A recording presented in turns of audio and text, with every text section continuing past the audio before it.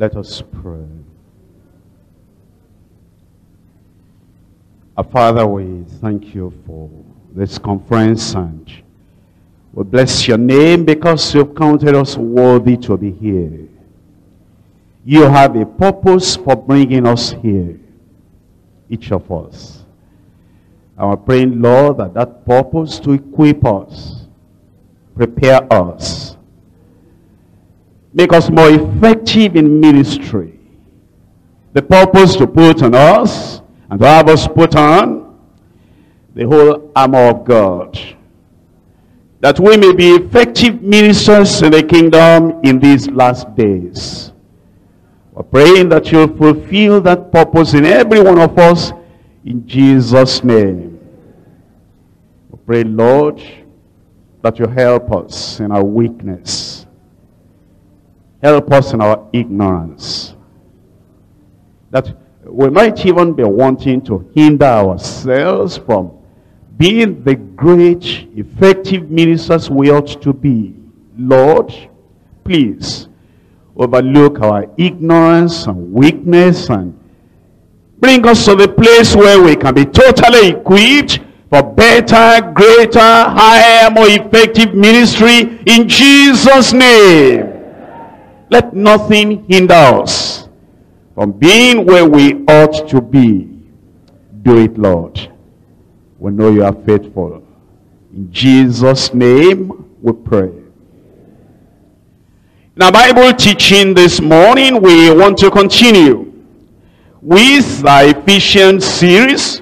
And I want you to open Ephesians once again, chapter 6. I'm reading to you from verse 10. Finally, my brethren, be strong in the Lord and in the power of his might. Put on the whole armor of God, that ye may be able to stand against the wiles, the strategies, the devices, the plots, the plan, the ploys of the devil.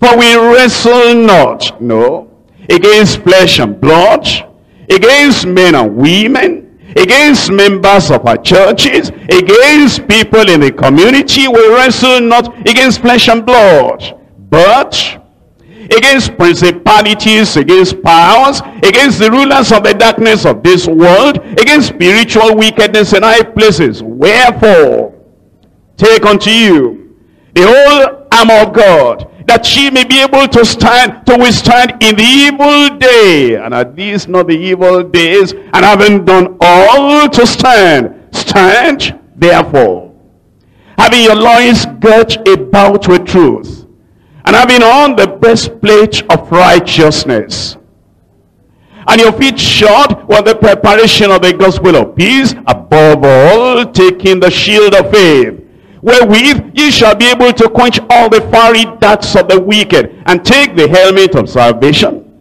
and the sword of the Spirit, which is the word of God, praying always with all prayer and supplication in the Spirit, and watching thereunto with all perseverance and supplication for all saints. Already you know we're talking about the Christian ministry. And I told you yesterday in the first message in the series that God's word reveals that there's a great spiritual warfare. And that warfare is raging. It's been on from the beginning of the world. And it's a supernatural conflict between God and Satan, between the angels, fallen angels of Satan, and the holy angels of God, between the messengers and agents of Satan and the people of God, between the forces of evil and the truth of the gospel. Because we're Christians, because we're Christian ministers, because we belong to God, we're drawn into this spiritual conflict. God's enemy then becomes our enemy. And Satan fights God. Satan fights the plans of God. Satan fights man. Satan fights against the family. Satan fights against the church. Satan fights against humanity as a whole. Satan opposes the believer. And Satan opposes the church in many ways. Some of the ways in which Satan fights the church are direct and obvious. Other ways that Satan fights the church are indirect and subtle. He injects doubt into believers, into the believer's heart, even into the heart of the ministers. Billy Graham many years ago said, when he began the ministry, doubts were injected into his heart concerning the veracity, the truth, the dependability, infallibility of the Bible. And the doubt was so much in his mind that he had to go to a particular solitary place. And he placed the Bible on a log of wood there, laid his hands on that Bible and said, I may not understand every word, everything that is said in this Bible, but from today, I commit myself to believing the whole Bible. I will wish that he would remember that commitment he made many years ago and still be committed to the totality of the whole Bible.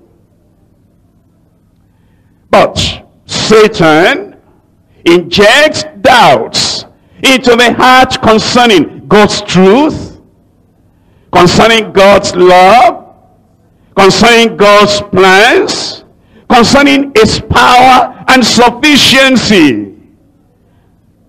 He injects doubt that if you are going to be successful in the ministry, do you think that the power of God is enough, and the plan of God is enough, and the promises of God are sufficient? He applies pressure to cause ministers to disobey, to become unfaithful through temptations and persecutions.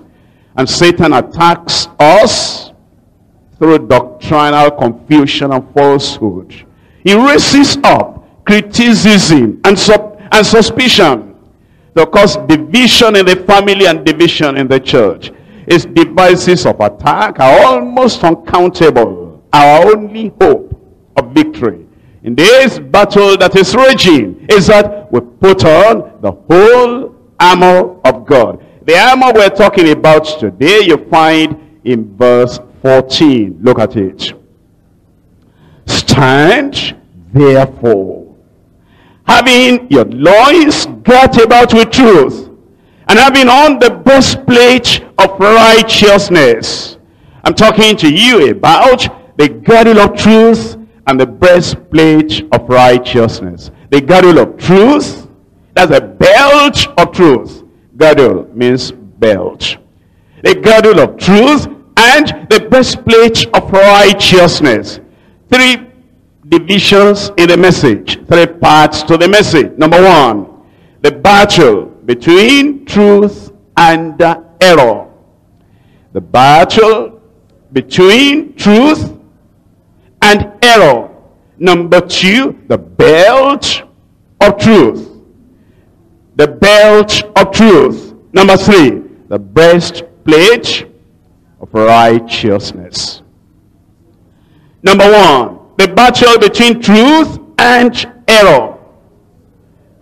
Ultimately, the battle between God and Satan boils down to a battle between truth and error.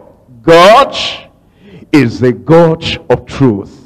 Deuteronomy chapter 32, reading there in verse 4. Deuteronomy chapter 32, reading there in verse 4. See the description of God.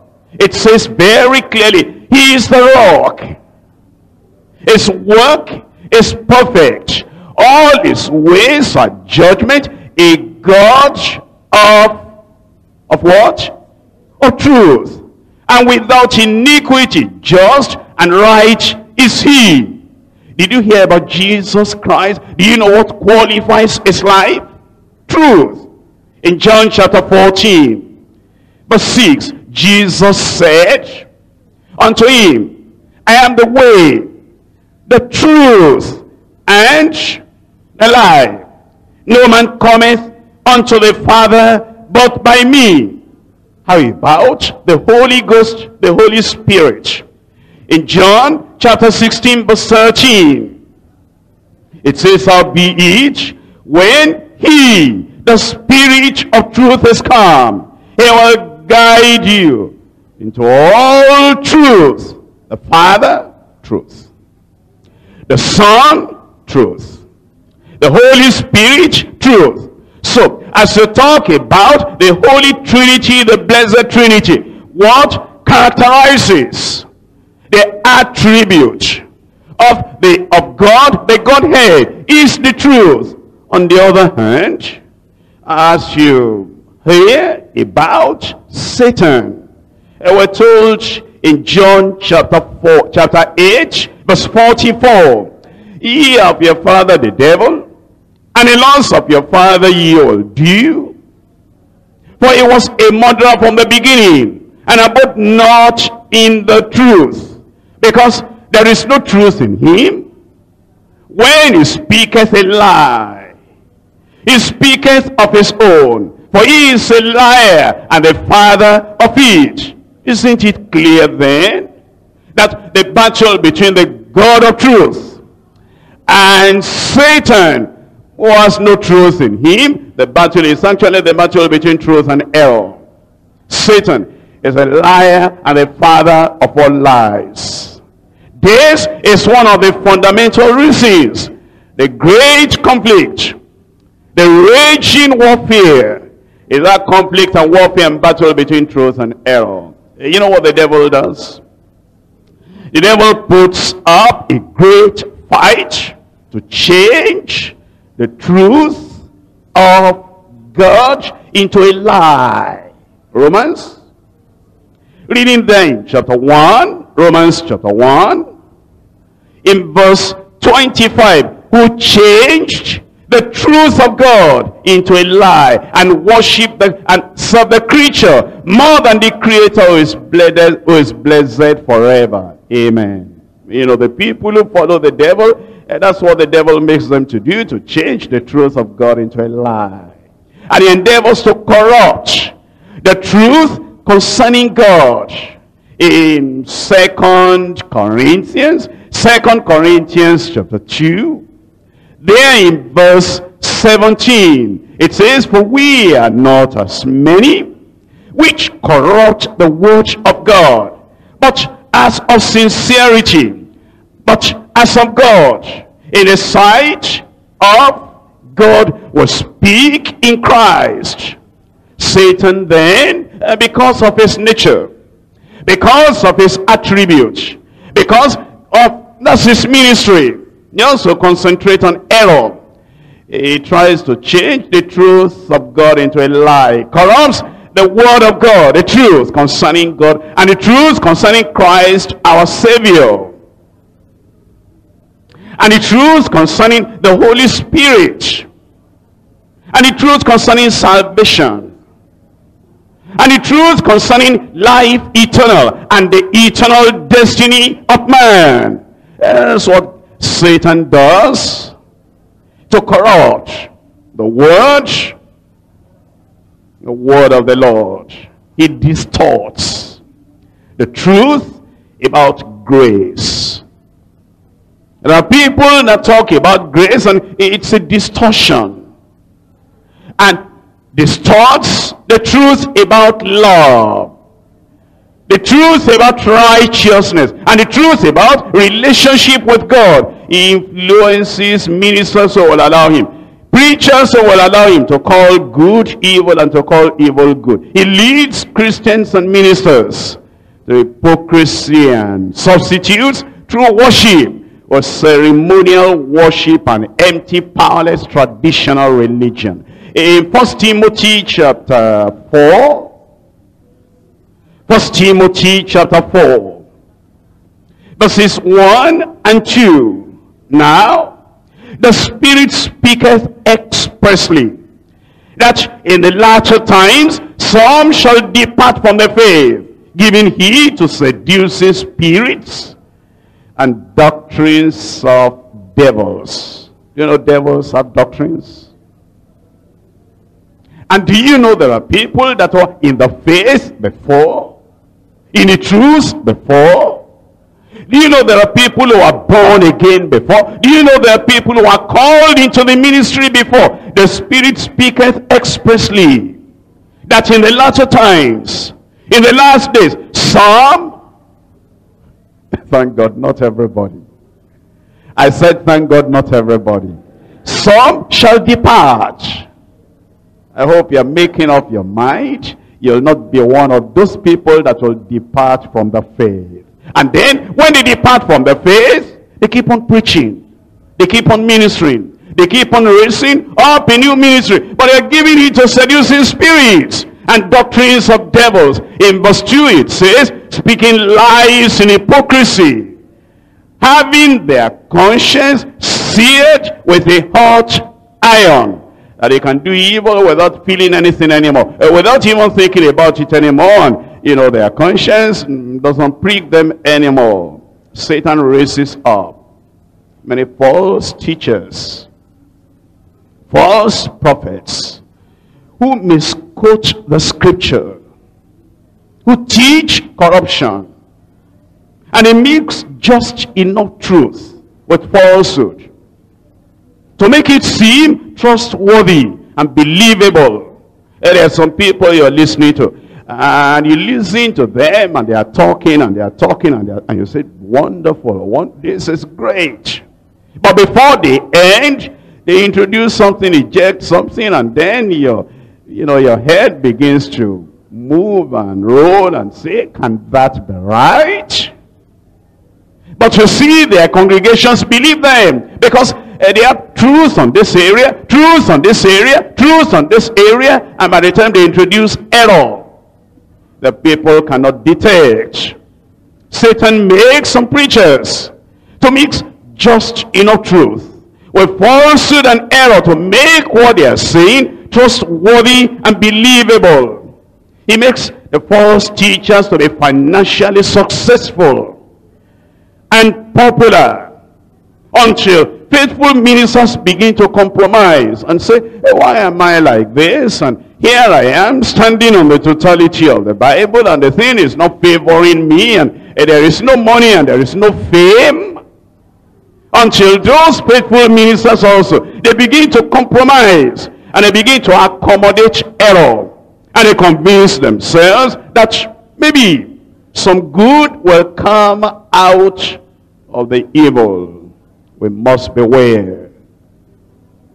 And we must understand that the real issue now in ministry is this spiritual battle and fight in God's armor, so that we will win. I said we will win. We're going to win. You stand up. Stand up for Jesus. Stand in His strength alone. The arm of flesh will fail you. You cannot trust your own. Put on the gospel armor. And watching unto prayer. When duty calls or danger, be never wanting there. Make up your mind that you're going to fight in this battle, and truth will win. I said truth will win. If God is a God of truth, if the Holy Ghost is the Spirit of truth, if Jesus Christ is the way, the truth, and the life, if God is greater than Satan, truth is going to win over error eventually, finally, in Jesus' name. That's why it says, put it on, the whole armor. Because the battle you're fighting is a battle between truth and error. And look at this in John chapter 8. John 8 verse 32. And ye shall know the truth, and the truth shall make you free. In that same chapter, in verse 44, Jesus said, ye of your father the devil, and the laws of your father ye will do. He was a murderer from the beginning, and he abode not in the truth. If you see somebody not abiding in the truth, That shows you who he belongs to. Today they'll preach salvation alone through Jesus. And tomorrow they'll preach another thing. And you need to be checking up things. And sometimes we have ministers of other churches say, I need to make you understand. Some people feel that Deeper Life as a church and their leader as their general superintendent, they're too much isolated. Not really. And when crusades are going on, they come to ask us, will you participate? I said, well, if we have our own programs and already Deeper Life is a church of planning, strategy, want to do this or want to do this, and sometimes from the beginning of the year, we already have our programs lined out. This will be done, this will be done, this will be done. And that's our primary assignment. And if another person comes in the middle of the year, suddenly, and it says, this is what he wants to do, and it says, Deeper Life, come on now, get involved. We say, please wait. We go back to the drawing board. And we look at our programs. And if we see that already our program will not allow us to take part in that thing, we say, this is our primary assignment. This is what God on the final day will ask us all. Because he is making us to watch over souls as the people that will give account. This is what I'm going to give account about. And we already have a program. They say change it. I'm sorry, I cannot change it. It's primary assignment. But if they tell us long enough, and then we know that our programs will accommodate what is being done, fine. But even then, when people come in and they want to do this and want to do this, we check up. We find out about them. And if we find out that that minister is not standing on the truth of salvation by Christ alone, that there is no other name given among men whereby we can be saved. If he talks about Christ, and talks about this, and talks about this, Christ and Mary to save. Christ and rituals to save. Christ and your good works to save. We say, no, we cannot cooperate in that. We don't want to mix truth with error. Somebody wanted to come and have a program here and heard about me, and we spoke together and felt that, Deeper Life, I've heard about you, you should get involved in this. I said, give me time. I said, you don't know me, you don't know my character, don't know whether I'm fake, phony, counterfeit. How can you just, trust me? He said, no, I trust you, I try. I said, okay, but I need time. And I found out from this section, from this section, from this section, and the report I got from independent sources show that it is not Christ alone. When it's in this country, he preaches it like this. When it's in that other country, whatever they want there, he preaches it like that. When it's in that other country, that's another thing. So I said, I'm sorry, count me out. And then to force me into it, he said, see, I have heard that you don't ever cooperate with anybody. Oh, I said, you had that already? You had good information. Why are you troubling me then? Oh, he said, I'm troubling you so that you can disprove what they're saying, that you don't cooperate with anybody. I say, no, I'm not interested in disproving it. They have told you, you believe it, I'm all right the way I am. We're not going to cooperate with everybody. We're not just going to say because you're a popular evangelist, we're going to cooperate. No. And many of you don't understand. If everybody, all of us, if we drift to one side, and the devil blindfolds every one of us, and then nobody can stand for the truth anymore, what will be the future of Christianity in Africa here? I was attending a conference as a speaker in a city, the very birthplace city of Billy Graham. And the pastor drove me around. And then the pastor, almost with tears in his eyes, he said, Pastor Kumuyi, you know the sorrow we have. He said that he pointed to the place. That's where Billy Graham was born. He is a man, citizen, a native of this very town. Then in that conference, in his very town, one of the leaders rose up and said, please, all of you in the conference will know you are here, and you know that this is the very birthplace of Billy Graham. He said, please pray for him. Because now, they said it openly. They said it over the microphone. They recorded it in the cassette. They distributed the cassette. He said, because now, Billy Graham says, there's no hellfire.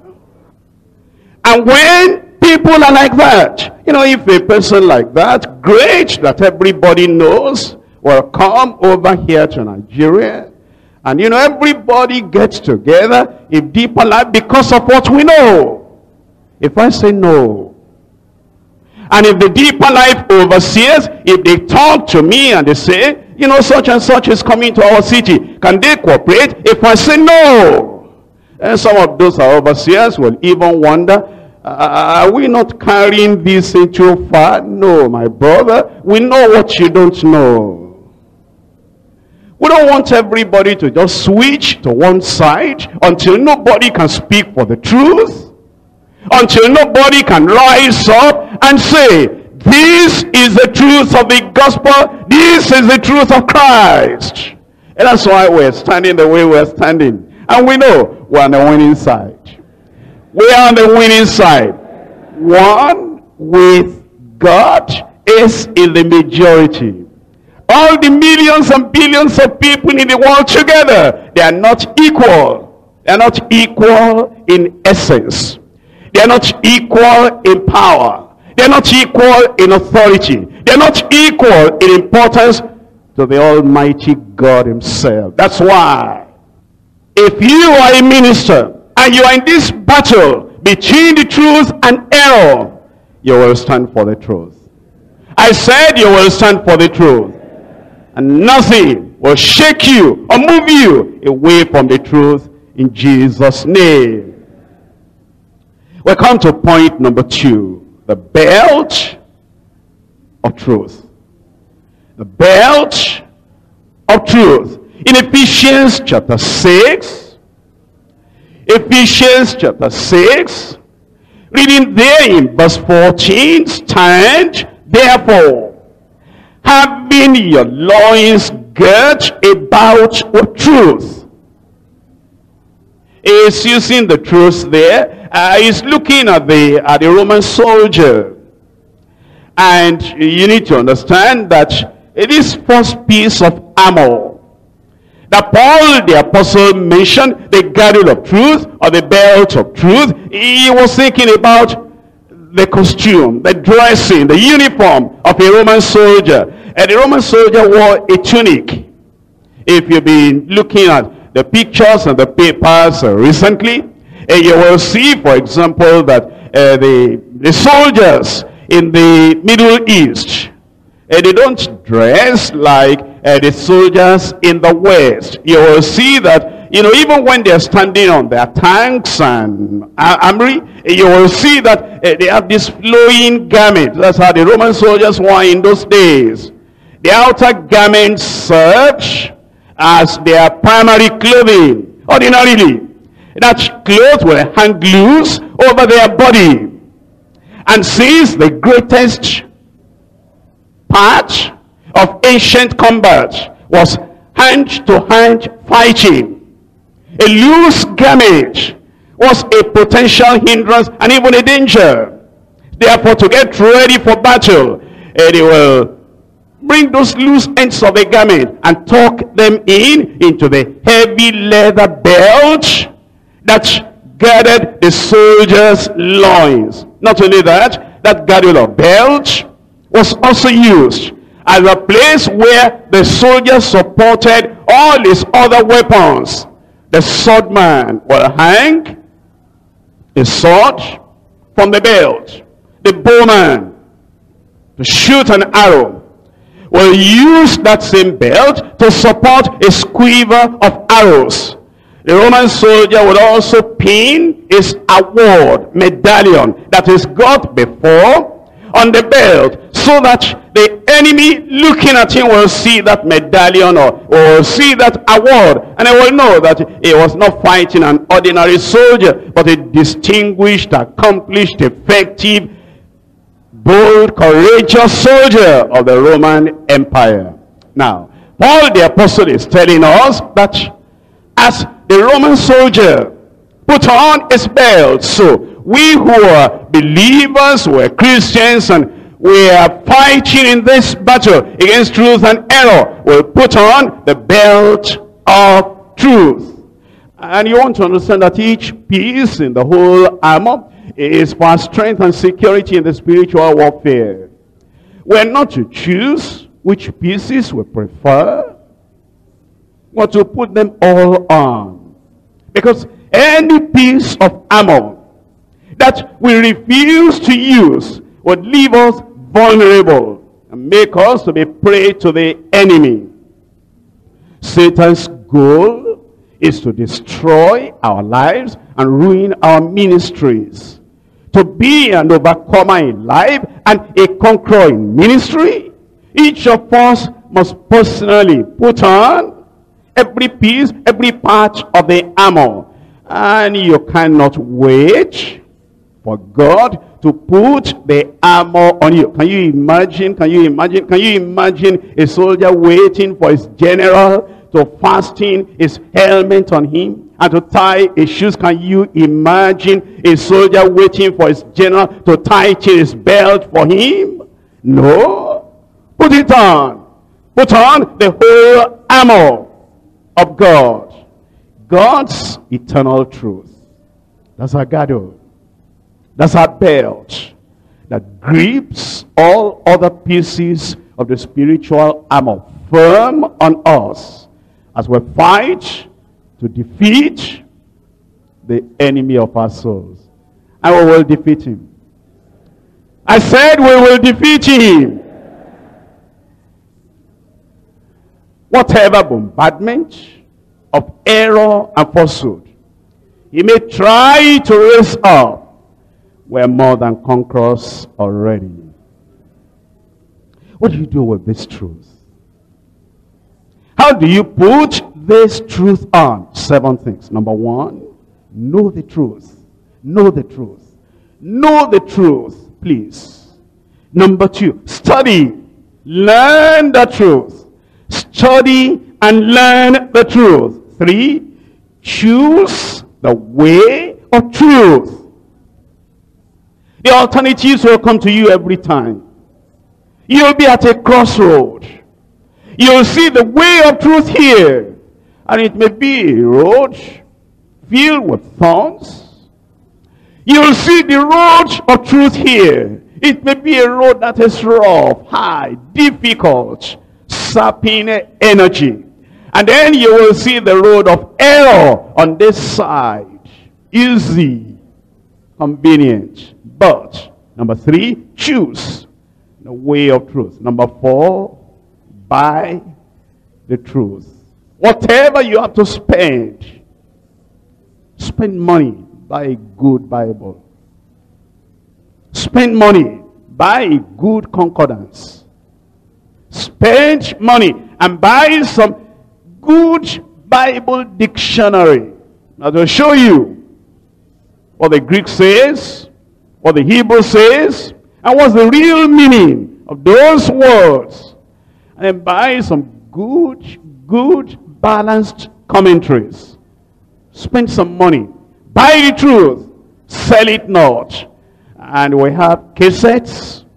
We have literature. You'll see some of them in the program you have, but we cannot put everything there. Buy the truth. It will take some money. Buy it. Sell it not.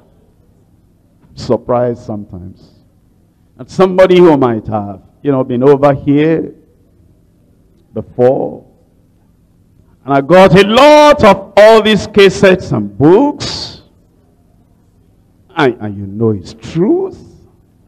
And just because it's another name now, and then he packs all the cassettes and he says, whoever wants, come and take the cassettes, I don't need them anymore. What?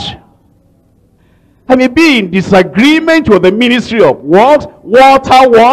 I will not reject the water. I may reject the people there. I may not be in agreement with everybody in NEPA. I'm not going to reject electricity because of that. I may be in agreement with that mechanic. I'm not going to be in disagreement with, using mechanics and repairing my car. I may be in disagreement with the tailor. I'm not going to go naked because of that. I'm going to still wear the clothes. Who do I know even printing the Bible? What denomination of people are they? I know they must be going to church, and they may not be coming to my church. I'm not going to throw the Bible away because I don't agree with everybody in the printing press of the Bible. Buy the truth and sell it not. That a person is not worshiping inside the building, they put signboard Deeper Life Bible Church, does not mean that you may not agree with the man there, you may not bear the name there. Buy the truth, sell it not. If you have given your cassettes to other people when you're unhappy and you didn't think well, go back to them and get your cassettes back and say, I need those things, I need those things, I need them to develop myself, strengthen myself. Buy the truth and sell it not. Number 5, speak the truth. Speak the truth. 6, walk in the truth. 7, be established in the truth. Look at them one by one. In John chapter 8, verse 32. John 8, verse 32. And ye shall know the truth, and the truth shall make you free. Know it through and through. Don't be lazy about studying the word. Know it. Then number 2 to study is 2 Timothy chapter 2. There in verse 15. Study to show yourself approved unto God, a workman that needeth not to be ashamed, rightly, properly dividing the word of truth. Number 3 is to choose that way of truth. Psalm 119. Psalm 1:9. Verse 30. I have chosen the way of truth. Thy judgments have I laid before me. Choose the way of truth. Number 4 is to buy it and sell it not. Buy it and sell it not. In Proverbs chapter 23, verse 24, verse 23. Buy the truth. Buy the truth. Buy the truth. As you come over here, you have some money with you. Can you deny yourself of buying diabetes? Did you hear what I said? Can you deny yourself of buying diabetes? Everything is sugar, sugar, sugar. And if immediately we come out of here, you're running, you're going to buy diabetes. Can you deny yourself of buying diabetes and buying the cassettes? Listen, it will turn your ministry around. Deny yourself. Buy the truth. Spend your money on something that will increase your power in ministry. Help you to be what you ought to be. It says, buy the truth, sell it not. Also, wisdom, instruction, and understanding. I thank God for those who appreciate the word of God. Yesterday, one of the overseers, a man, he was telling me, and he was saying that women conference was great, wonderful. I said, why are you talking like that? How do you know? Were you here? He said, since they finished, I've been busy listening to the cassette. I said, what? Women conference? I said, that thing is more than for women. Then he started, telling me. And I didn't tell him the way he was talking. It's like I want to go and get the cassette myself and go and listen again. He said that thing was wonderful. I'm telling you that, you ought to get all those things. Whether they call it women conference or ministers conference or whatever. Get them. It will benefit your life. I thought you would say amen. Number 5, speak the truth. Speak the truth. In Psalm 15. Psalm 15, and then we're reading in verse 2. Psalm 15, verse 2. He wants us to speak the truth. He that walketh uprightly, and walketh righteousness, and speaketh the truth in his heart. Once you take in the word, eat the word, accept the word, know the word, study the word, learn the word, choose that word, it's inside you. Speak it out. Then number 6, walk in the truth. In Psalm 86, Psalm 86, there in verse 11, 86 verse 11, teach me thy way, O Lord. I will walk in thy truth. 7, be established in the truth. 2 Peter chapter 1. 2 Peter chapter 1. Here in verse 12. It tells us, wherefore, I will not be negligent to put you always in remembrance of these things, do ye know them, and be established in the present truth. That's how to put on the belt of truth. Knowing God's truth and being established in that truth is absolutely essential. For the believer and for the minister, it is battle against the schemes and the plans and the strategies of Satan. Without a sound knowledge of biblical teaching, he will be subject to being carried about with every wind of doctrine. And he may eventually depart from the faith, giving heed to seducing spirits and doctrines of the devils. And eventually he may even overthrow the faith of his congregation. Be guarded therefore with the truth. That should be of first importance in our lives. If we're not going to be conquered in life's battle and in the conflicts that face our ministries. Point number 3. The breastplate of righteousness. The breastplate of righteousness. Come back to this, Ephesians chapter 6. Ephesians 6, reading verse 14. Stand therefore, having your loins girt about with truth, and having on the breastplate of righteousness. Put it on. The breastplate of righteousness. No Roman soldier will ever think of going into battle without his breastplate. What's the breastplate? It was a piece of armor. It's sometimes made of iron, sometimes made of silver, hard metal, that covered his body from the neck to the thighs. And the purpose of that piece of armor is to protect the heart and protect the tummy, protect the lungs and the intestines and other vital organs of the body. The warrior without his breastplate is dangerously exposed to the enemy and could easily be killed. An arrow shot at his heart or a sword thrust into the bowels will immediately snuff out his life. It's righteousness that protects us from Satan's attacks, as the breastplate protected the Roman soldier. And there is imputed righteousness, which God gives to every believer at the moment he believes in Christ. But you know, what we're talking about here, Ephesians chapter 6 verse 14, is not imputed righteousness, because it says, put this one on.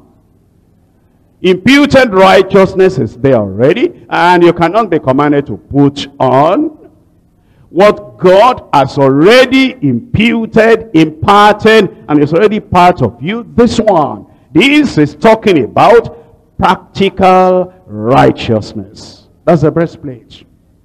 Put it on. This breastplate of righteousness, it's an armor against our adversary. That means to live deliberately, consistently, every time, to live in obedience to God's word. And it's imputed righteousness that makes practical righteousness possible. But only obedience to the word of the Lord makes the practical righteousness a reality. If there is anything in your life, any area of your life, where the Lord is saying, minister, servant of God, this is the way, this is the word, this is the right thing to do. If you don't do it, you're not putting on the breastplate of righteousness. When you are vulnerable to the devil, you'll be a prey to the devil. And once the conscience is defiled, you're feeling guilty, and you're guilt-laden, you're praying, there's guilt. Remember relationship with that girl. If your wife knew about that, how would she feel? Remember your sticky hand. That if money gets to your hand, there's a gum in your hand that sticks the money on your hand, church money. Remember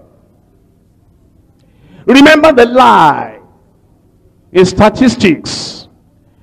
This is our membership right into America, looking for money. And then you quote a statistics that is not right. Exaggeration. Remember the school fees of that lady you are paying in college, and your wife doesn't know about it. No money, and you're taking church money. And you're paying the school fees of that not a girlfriend. Remember. And every time you come on the pulpit, you want to preach. If you want to knock the devil, knock sin, Satan will say, I'll expose you, then you keep, I'm sorry, master. You can't talk. You're committing adultery, fornication with somebody in a congregation. When you're reading the Bible and you're reading about the works of the flesh, you will not read it right. You'll not be able to mention adultery, because the person you are committing adultery with is right there in front of you and looking at you like this and doing this and say, so pastor, you know there's adultery in the Bible? Okay, keep on talking. You'll keep, your legs will be shaking. You'll not be able to preach. You want to cast out devils and you say, in Jesus' name, come out. And the fellow says, you of all people, Jesus I know, Paul I know, who are you? And then begins to say, because don't you remember? And before the woman says a lot, take this man away, he has mental problem. You know, it's more than mental problem. The devil inside that person is revealing your secret. The breastplate of righteousness is an important armor that keeps you secured, preserved, protected, saved. That when the devil throws his armor, it strikes on that breastplate and it will never really get to you. I pray during this conference, if anything has happened to your breastplate of righteousness and it's cracked somewhere, you make things right. I said we'll make things right. To put on the breastplate of righteousness, therefore, is to live in daily, moment by moment obedience to our Heavenly Father. God himself puts on us the imputed righteousness, but you must make the effort to put on that practical righteousness yourself. And that is the breastplate of righteousness. Without it, you're exposed to the arrows and the darts and the attacks and the afflictions and the accusations of Satan. He'll attack your mind, your heart, your will, your emotion. And Satan fiercely will attack the Christian minister in all these various areas. But it's when you put on that practical righteousness and you put on that pure, holy life that will keep you secured, so that you'll be very firm to the end. You'll be unmovable and you'll be undefeated in your life. Yet nobody will be able to defeat you in ministry in Jesus' name. Put it on. In Colossians chapter 3. Colossians 3 from verse 8. But now ye also put off all these. There's something to put off. There's something to put on. Anger, wrath, malice, blasphemy, filthy communication out of your mouth. Lie not one to another, seeing that ye have put off the old man with his deeds. And now in verse 10, and have put on the new man, which is renewed in knowledge after the image of him that created him, where there is neither Greek nor Jew, circumcision or uncircumcision, barbarian, Scythian, bond nor free, but Christ is all and in all. Put on, therefore, as the elect of God, holy and beloved, bowels of mercies and kindness and humbleness of mind, meekness and long-suffering, forbearing one another and forgiving one another.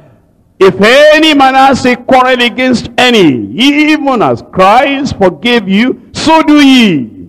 And above all these things, put on charity, which is the bond of perfectness. And let the peace of God rule in your hearts, to the which also ye are called in one body, and be ye thankful. Let the word of Christ dwell in you richly, in all wisdom, teaching and admonishing one another in psalms and hymns and spiritual songs, singing with grace in your hearts to the Lord.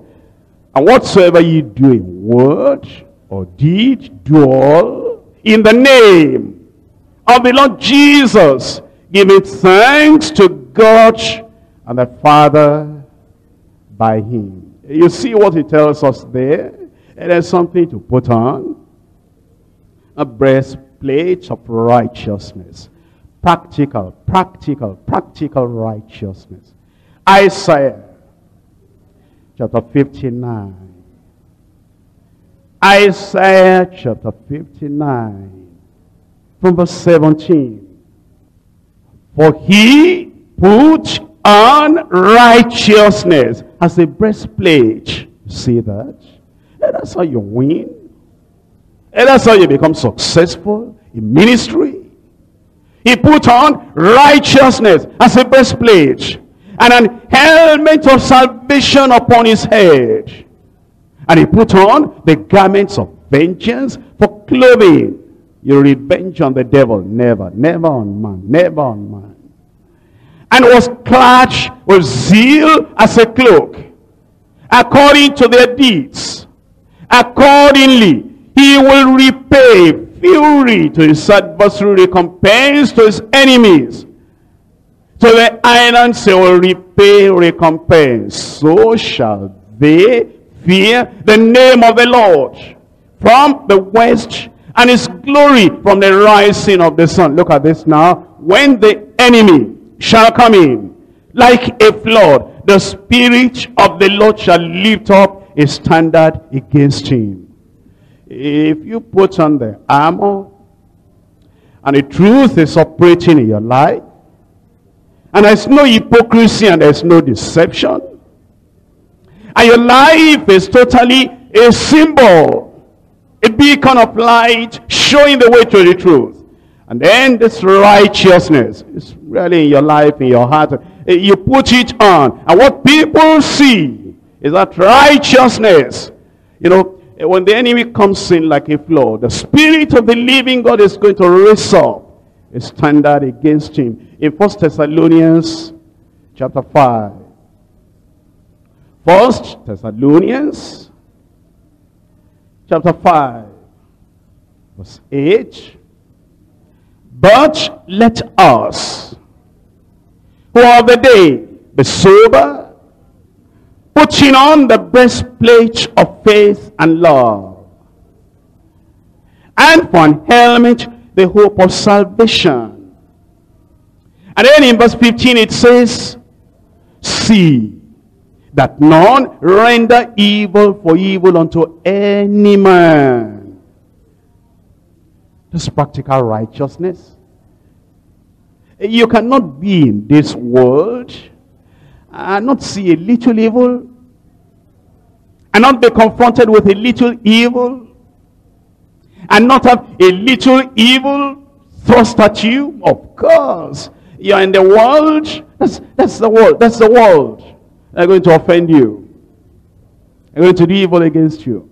But practical righteousness is that you will not render evil for evil unto any man, unto your leader in your church, if you are under another leader, unto your subordinates in the church, if you're a leader over other leaders, unto, any man. He opposes you because, he just voiced out his opinion in that committee. And he was saying his mind, not with any malice. That's the way he knows how to talk, although he's not talking perfectly, but that's all he knows. You will not render evil unto evil for any man. Or it may be to unbelievers outside. Sometimes you're surprised. A minister is going on the road. And these, police people, they're doing their work. And they're supposed to, check this and that. And then they stop you. And they say, where is the evidence? You own the car, where is this, where is this? And you refuse to bring those things out. They say, park your car here. And as they say that, you say, do you know who I am? Who are you? You're a citizen in our country. And in these days, who can you trust? Ministers carry hard drugs too. Ministers also deal with cocaine. If you are not carrying cocaine, if you don't have any exhibit, they say bring your paper. Very gently you bring it out. And if after you bring it out, they say, you're a minister. You say, yes, I am. Oh, we are sorry to stop. No, don't be sorry. You are doing your work. Encourage them. Rather than after they have stopped you, and maybe you feel that they didn't do right, then you begin to say, you stop me like that, I am so and so, and you begin to curse them. Is that a minister?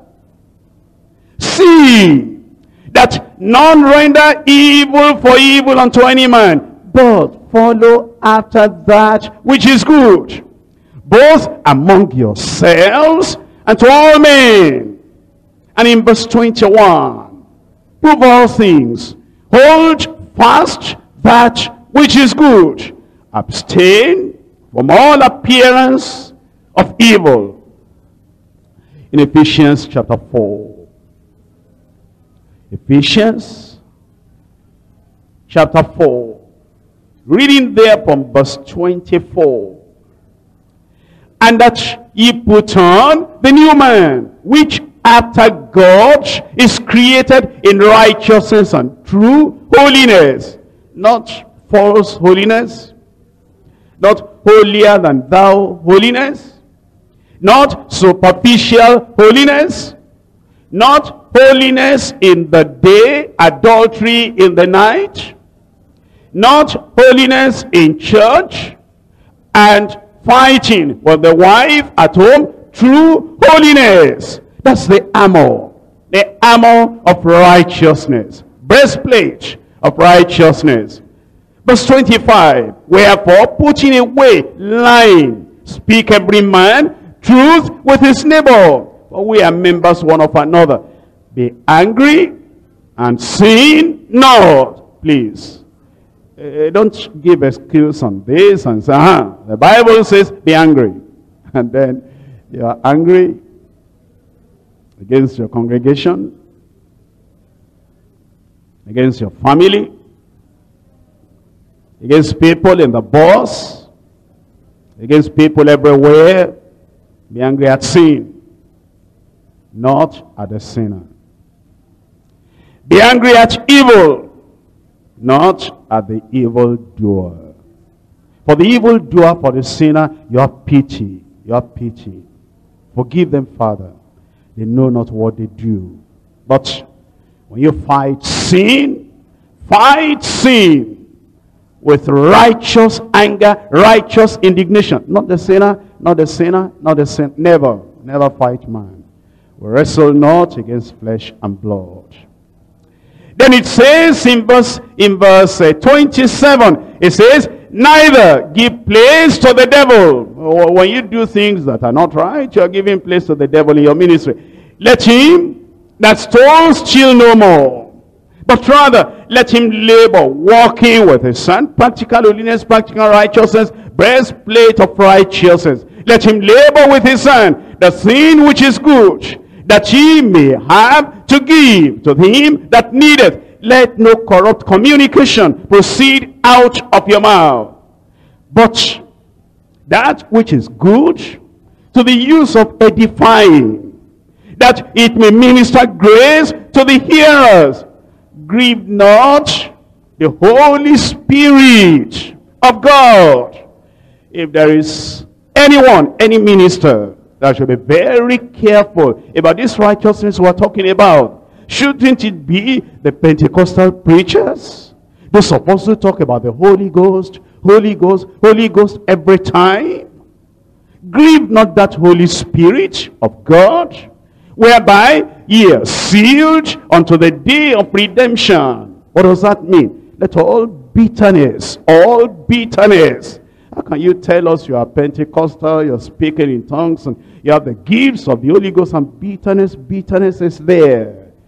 Let all bitterness and wrath and anger and clamor and evil speaking be put away from you with all malice.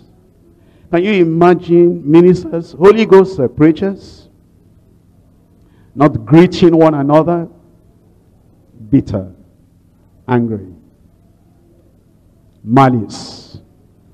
Can you imagine ministers even believing the same doctrine, standing on the same truth? Can you imagine ministers in the same denomination? Can you imagine ministers in the same conference? I don't mean conference like this. Hating one another. And they cannot see one another face to face. And they cannot be friends. Let all bitterness and wrath and anger and clamor and evil speaking be put away from you, far away from you, that it will never come back again in Jesus' name. With all malice, methodical malice, quiet malice.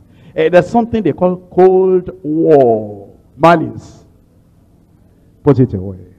And now be kind one to another, tender-hearted, forgiving one another as God, forgiving one another. I have forgiven. Have I not forgiven? I have forgiven which? As God, for Christ's sake, has forgiven you. That's the armor. We'll put it on this morning. Rise up and put it on.